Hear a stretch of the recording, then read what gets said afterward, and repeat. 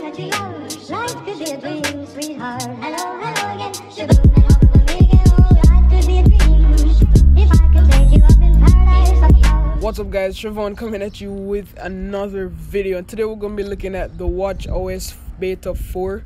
So watchOS 4 beta 1. Yes, that's correct. So guys, if you're waiting on a jailbreak video, you just be patient. It's coming tomorrow or later today. We'll be looking at something from the June's iPhone repo, which is very interesting.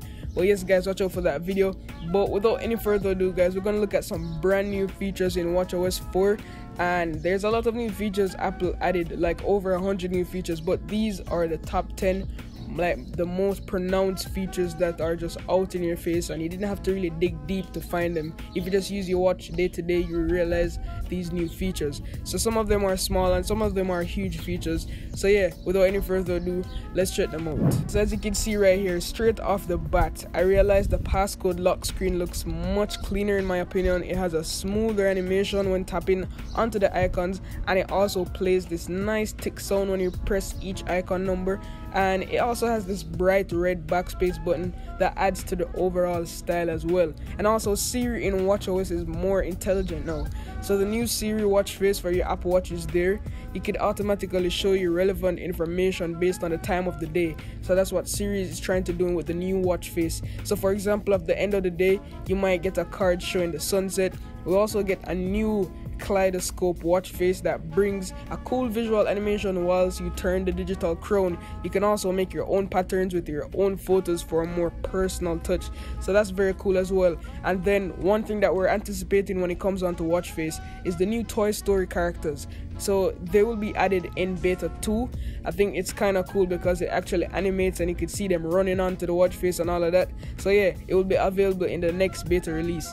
We can't forget the app switcher. The new app switcher is a welcome feature and addition to the changes. So how does this work? So once you swipe from the left, you could close apps. It feels more natural in my opinion. It feels like on the iPhone. And you can also use the digital crown to swipe through or scroll through your open apps if you please. I'd rather using the digital crown to slide through the apps because it's way more smoother that way in my opinion. Apple also changed the UI of the workout application. So the workout application was one of the most focused things that Apple spoke about when it come on to watchOS. And when I said the workout application, I wouldn't be able to show you guys this because I have the Series 1 version. So one of the major ones was the pool swim feature. So it automatically tracks the reps you take around the pool, and when you stop, it pauses as well. And it also even goes straight down to the types of strokes you used. So that's very, very good. I love Apple for doing that. That's really cool in my opinion. And the whole workout application is just revamped, new icons, new patterns, and new stuff you could do. So for example, you could pause one workout, continue from another workout. A lot of new things you could do with the workout application that you could never ever do before in previous version of watchOS.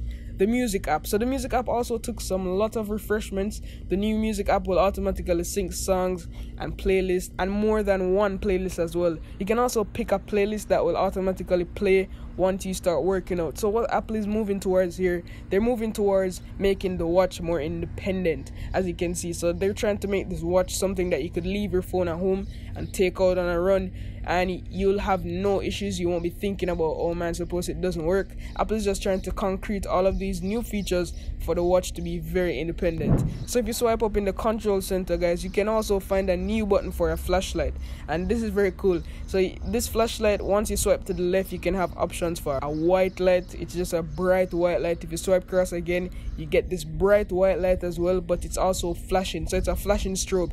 This could be used, for example, you're running in the night, you're running in the mornings, you're going on a bike ride, you're going on a bicycle ride, you're going on a skateboard. You just put this on, especially in the night or early mornings when it's kind of dark out.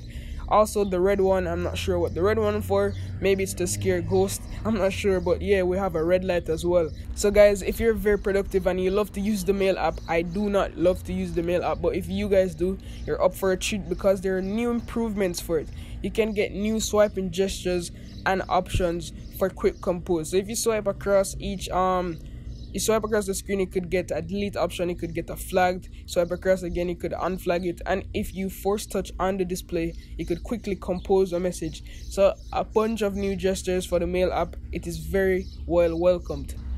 So if you go onto your iPhone, you realize that the official App Store has been revamped, new fonts, new style, new theme. The same thing has happened to the Apple Watch App Store. It's very, very much simplified. It looks very good in my opinion. Apple redesigned it just like iOS 11, so you can expect a similar change in watchOS 4 when searching for apps via the Apple Watch App Store, if that makes sense. So basically the Apple Watch App Store looks so much similar to the original App Store that you find on your iPhone. It's easier to find apps in my opinion, and everything just looks cleaner. You get a cleaner look of how the app will look, how it will work, and yeah, the new App Store for the watch is very, very good.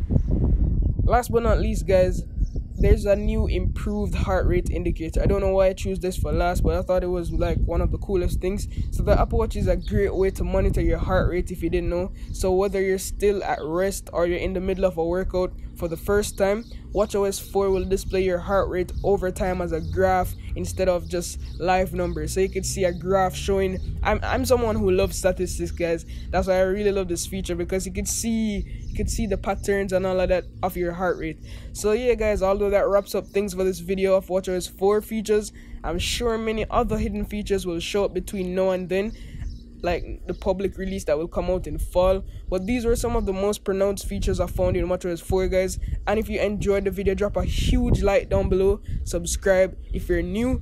I also created similar videos for iOS 11, so be sure to check those out in the description. And always, guys, love, peace, and tweaks. Signing out.